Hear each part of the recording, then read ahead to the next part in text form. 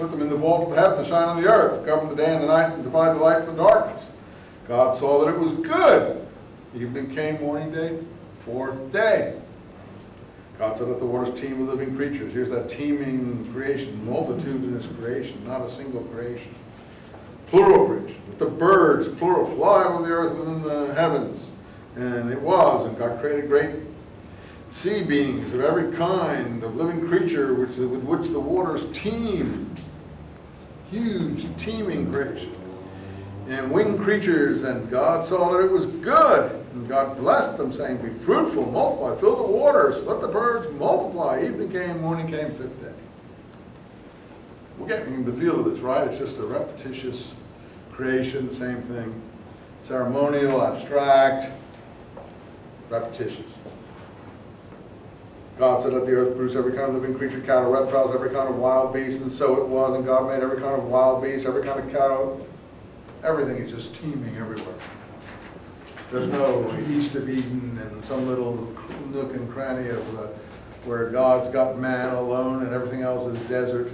The whole place is just swarming with everything. And every kind of land, reptile, and God saw that it was good. And it's a good universe, and we do think that. Now, why shouldn't a literary person put it in there? A scientific person isn't going to put it in, but we can. That's where aesthetics comes. God said, let us make man now in our own image. Now there is the plural us. Someone was asking about Elohim as a plural. That's one of the few places that God refers to himself in the plural form. He doesn't say, let me make man and put him in my own image. Let us, speaking about the plural, and I suppose the implication is the heavenly, host or whatever, host of heaven or whatever used to be the view of God and all his other divine beings all together. And like ourselves, and let them be masters, plural, no Adam and Eve here. This is plural male, plural man creation of the sea, the birds, the cattle. We don't necessarily agree that they should be so masterful and ruin everything, but this is not a modern presentation. Now here, my Bible has this marked off as a little sort of poem. God created man in the image of himself. In the image of God, he created him. Male and female, he created them. And that's the way Canaanite Phoenician poetry used to be. It was repetitious, and it used to go back to front and then back again, and then a third line. It was often like that. And we have examples of Canaanite poetry like this. So that's why my editor has taken this little chunk aside. Now, your Bible won't take it out. We'll just put it like everything else. And I think that Bible will stop doing it. I don't know if it's got it out or it has it in, that little ditty. It has it in. It has it in, okay. So that's a little bit of poetry, a bit of Canaanite poetry that the authors have identified. I think they're probably right in putting it out like that as a little poetic ditty. That may have been the original. Someone might have been reciting that as a kind of nursery rhyme and back in 1500 BC, and then some other guy came along and wrote a whole ceremonial presentation. There's people back then. They had brains. They did do things. They weren't just sitting around like morons. They had brains, and they had hands and feet, and they thought about things, and they, people liked to do things at night in the house. When there was television wasn't on.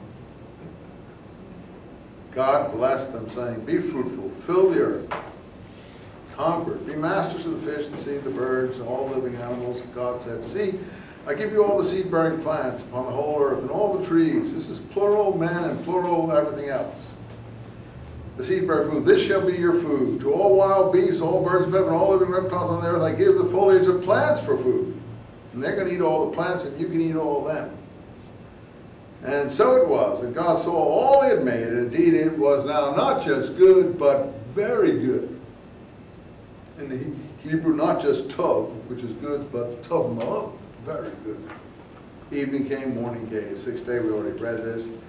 Thus heaven and earth worked, completed, and all their array. On the seventh day, God completed the work he had been doing. He rested on the seventh day. After all the work he had been doing, God blessed the seventh day and made it holy, because on that day he rested from all the work he was creating. Such were the origins of heavens and earth when they were created. Remember that kind of line. because that's going to identify this type of writing, those kinds of pronouncements. Such were the things, such were the generations of Noah, such were the generations of Abraham, and so on and so forth. That kind of punctuated refrain is going to mark this style that scholars will call priestly. That doesn't mean it is, it's just what scholars have labeled it to help themselves understand this, and who wrote the Bible will explain all that to you. Now we start the second account in 2:5. And it is a second account, but not so much a second account as this gentleman was saying here, or that gentleman back there, because its interest is not in the creation, really. It's in the relation of Adam and Eve. The creation is just a background issue. I would say one thing more about the first account before we move on to the second account, and that is, aside from the goodness, what else does the writer want to build into the structure of the universe that's important to him, the writer, and he wants you to think it's important to God as well, which it may be, I don't know. The order. Not just the order, there's one other thing that just appeared in here that I didn't note, but you may have noted it. The Sabbath. The Sabbath. He built the rest day into the creation of the universe. He thought that the day of rest for mankind was so important that he built it into the actual structure of the creation of the universe. That's a masterful thing. Because, you know, whether you like Jews, you don't like Jews or Hebrews, and, you know, there's all kinds of people who have all kinds of prejudices and think all kinds of weird stuff, and have really deep-seated hatreds in their beings for what they think people are or are not. But whatever the world, and all the modern propaganda from the Palestinians and about Israel and how evil it is and the terrible things it supposedly does and all the problems in the world and how Israel's fault and blah, blah, blah, blah, blah, blah. Without end, going back to the Nazi spirit of 50 years ago. For some reason, this germ keeps on reappearing, this hatred and so on. Whatever you want to say or think or feel you think, mankind, womankind, humankind has great debt to the Hebrews and the Jews, because before the Jews put in the Sabbath into their structure of the universe, people just worked. There wasn't a day set aside on every seventh cycle for rest, a day that was seriously set aside for rest. That is the contribution, you have to admit,